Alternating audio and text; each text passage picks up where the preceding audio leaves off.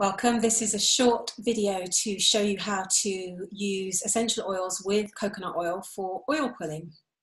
So if this is a new practice to you, it's something that you can introduce very simply into your routine. And you want to do this first thing in the morning, as soon as you wake up, as soon as you kind of get up and out of bed. And actually, if preferably, you want to do it before you've even had a drink of water.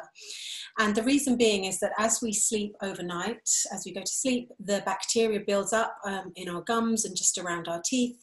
And this bacteria is kind of, a little bit kind of harmful. And we don't want to take a drink of water, because if we take a drink of water, we'll just be kind of swishing it all the way back down and into our bodies. So we use the oil in our mouth to kind of pull that bacteria out.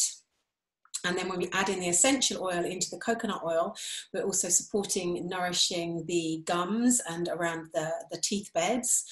So we can then use that to keep everything kind of fresh and clean in our mouths. So the benefits of oil pulling are it helps to whiten teeth, kills the bacteria that cause bad breath, reduces inflammation and any kind of bleeding gums that you may have, can help to reduce tooth sensitivity, and helps with the detoxification process. So reminder again, you're doing it first thing in the morning before you have even had like a drink of water, if you can. And I do it with just the hard coconut oil, but you can use the fractionated coconut oil if you want. Some people use MCT oil as well. And I just take a spoonful of the coconut oil, like a hard spoonful of it, like a teaspoon. I don't need very much, probably not even a full teaspoon. And then I take my essential oil, just taking the lid off with one hand, and I just put one drop of oil into the teaspoon, another one drops in, that's okay. And then I put that in my mouth, and I swish it around in my mouth, and I let the warmth of my mouth kind of melt the oil, the hard oil. And I swish that around for about 5 to 10 minutes. And I'll usually do it while I'm doing another activity. So I'll do it while I'm making the bed, while I'm maybe setting up a place for me to meditate.